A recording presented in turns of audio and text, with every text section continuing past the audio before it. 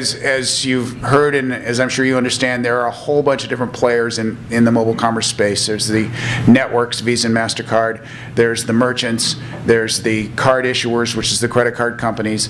There are the debit card issuers, which are on the debit side. There are the mobile payment enablers.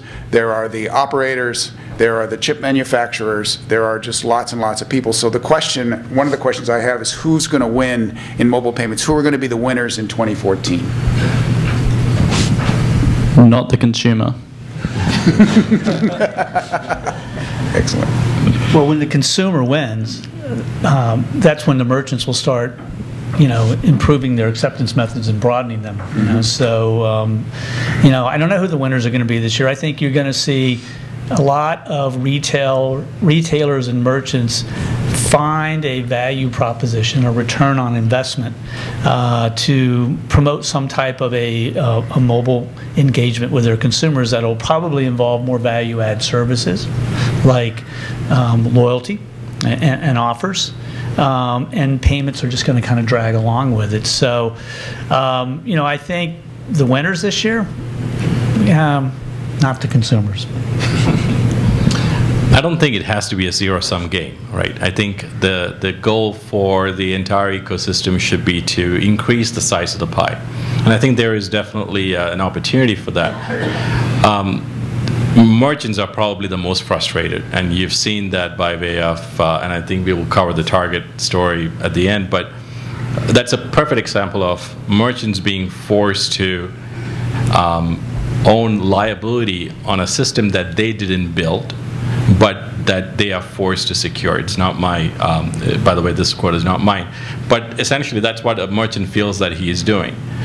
So going forward, you'll see, and that's why merchants are trying to own their own payment framework going forward, and you'll start seeing, other players get into, anybody who has scale today, Twitter, Facebook, and whoever, who has scale is going to try and look at payments as a utility, as an additional enabler of what the ecosystem currently provides from a customer standpoint.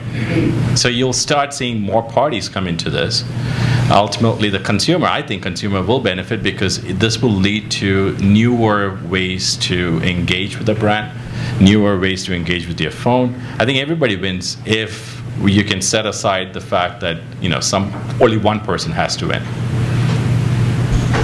I think there's a number of winners who provide, so consultants, vendors like ourselves, the systems integrator. I tend to agree that the consumer is probably going to have a hard time winning this year, and possibly the merchant, but I think he's going to end up paying. Okay.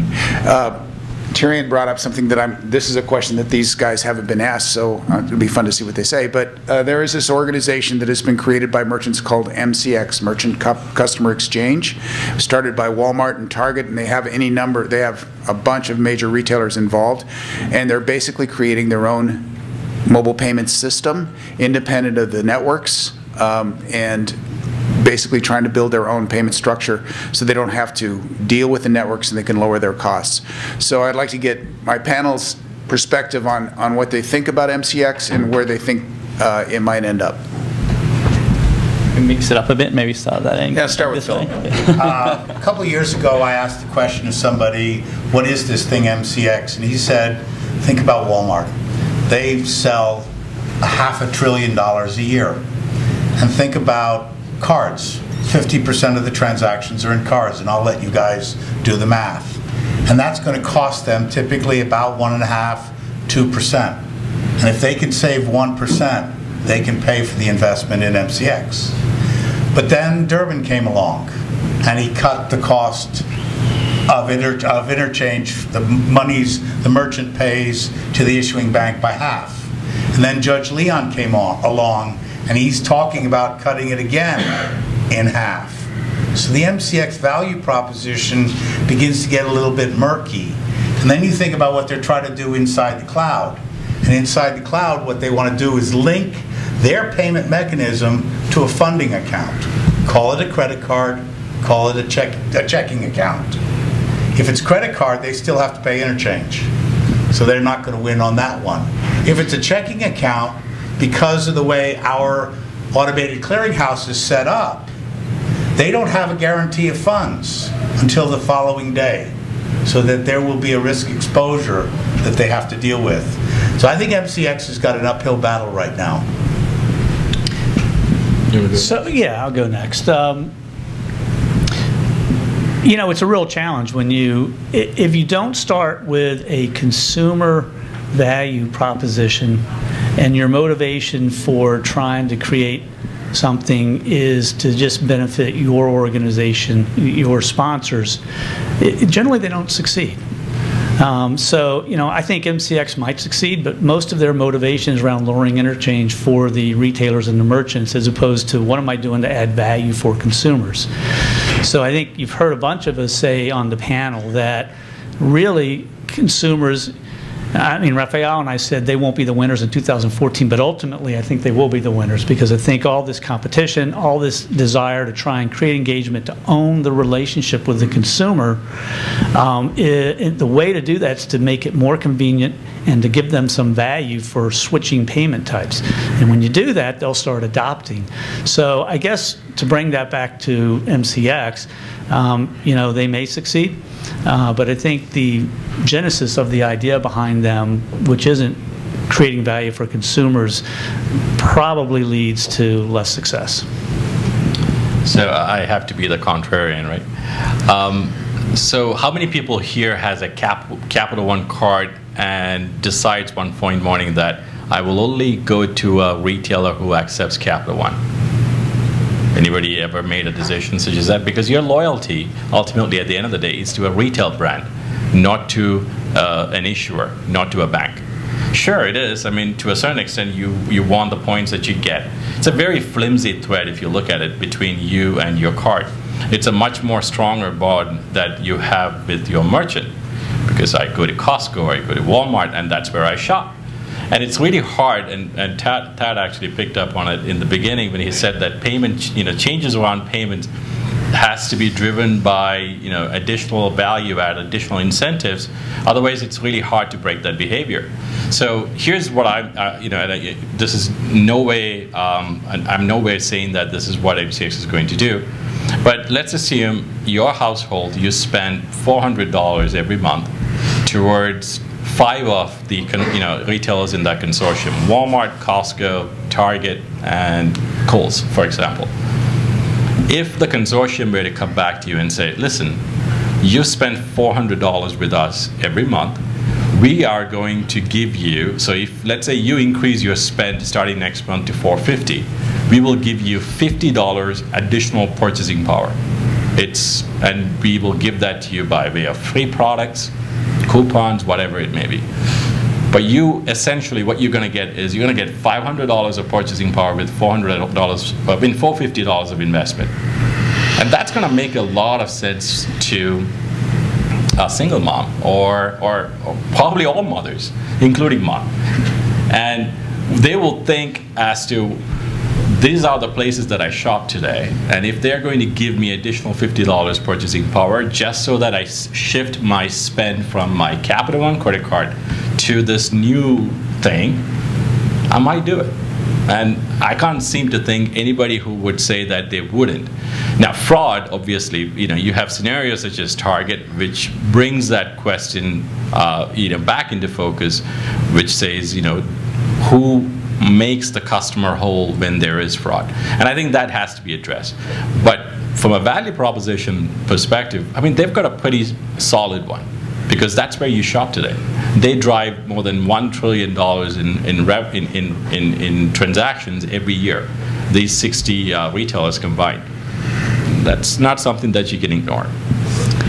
Yeah, so I'm just going to take a little bit from column A, a little bit from column B. So I think, you know, definitely like the loyalty aspect. You know, I suggest everyone look up MCX and the sort of players that are in there. But you know, these are some of the biggest retailers in the world, and they've banded together to develop a common, well, hopefully develop a common platform. That loyalty proposition is going to be immense. But again, loyalty isn't something new. The consumer has had loyalty for a long time. I think if they have a new payment mechanism for them to utilize that can be more rewarding to the consumer, absolutely, the consumer is going to be driven to that.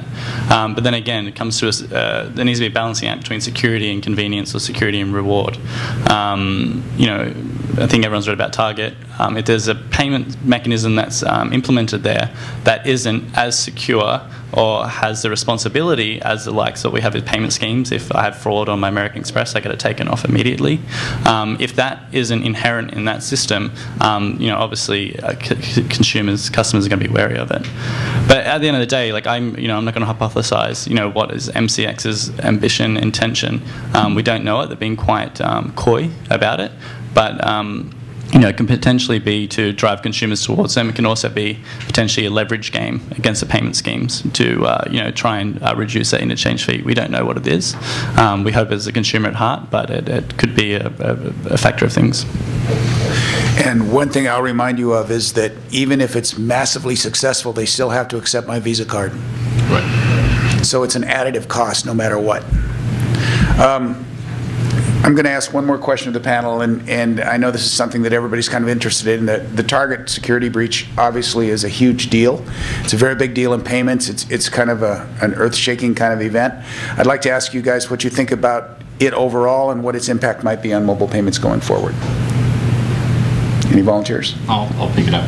How many people here actually check their statements every day morning since the Target fiasco happened? Just barely a few. Most of us don't care. We know that at the end of the day, we will be made whole by our banks, because Reg E and Regulation Z make sure that the consumer has to be made whole for fraud that that we didn't have control over. And that's where, back to my point about MCX, that's where the retailers who are pushing for cheaper costs of payment acceptance are going to come up against, is that they don't have the same kind of protections that we get on debit and credit today, because that's mandated. And so that's obviously one thing for 2014 is going to play out, is this whole issue of the aftermath of the breach. And what that means to payments in general is something that would be very interesting to watch. Let me ask the audience a quick question. How many of you want a more secure card or a more secure payment system because of the Target breach? That's a reasonable number. We obviously, as a provider of secure payment cards, we're asking this question. What we think hopefully is going to happen is that this will stimulate the migration to EMV that is already in train. EMV and NFC happen to be synonymous. NFC payments are based around EMV, and that secure element provides the same level of security. The question about NFC as a result of Target is a question again of the ROI. Is the merchant willing to invest in the proximity NFC antenna? And if he is, then great. We'll see mobile payments take off a la proximity. I don't think it's going to drive it. I think it's going to be one of those, it gets carried along as Visa, MasterCard are proposing with the migration to a more secure payment network. So I'm going to, I think, agree with Cherian on this one. Until the consumer feels the pain, so there's a Target breach, it's going to cost somebody money, but isn't going to cost the consumer money. So I don't wake up worried about it because I feel like I'm protected. Ultimately, that cost gets passed back down to the consumers, but I don't know that they see it. So I think it's a big deal, the breach. I think it's a big deal to the people in this room. I think it's a big deal to everybody in the industry. And I think it's important to consumers. They notice it, they think about it, and it might give them some pause when they're thinking about a new payment type. But I don't think most consumers are really losing sleep over whether or not I'm going to get really hurt because there was a breach of Target. And I want to add one more thing to that, Brad, if I could. Imagine why those protections exist today, the Reg E and the Reg Z. They exist because the payment system is weak, and it's, you could say it's weak by design, but it's weak. When we move to more secure products such as EMV, and you have a chip and a PIN that you have to authorize each transaction with, when fraud happens, it's gonna come on you. It's good. The liability is ultimately going to shift on the consumer. So today, I could necessarily just leave my card so that my wife goes shopping and I can claim that it's fraud, and I will be made whole. But when I give my chip and PIN card, this is what I do. Thank you for the idea. When I give my chip and PIN card and the PIN to my wife and she uses it, well, if I claim that's fraud, that's not going to fly, because the PIN is supposed to be kept secret, and a liability will ultimately fall upon me. So there is always, a yin and yang. It's ultimately has two sides. I'm going to jump in here. Credit versus debit. I think Reg E, Reg Z, and this lack of concern when it's a credit card transaction is absolutely correct. But if I lose money from my debit account, my checking account, then I, as a consumer, have to make myself whole by complaining.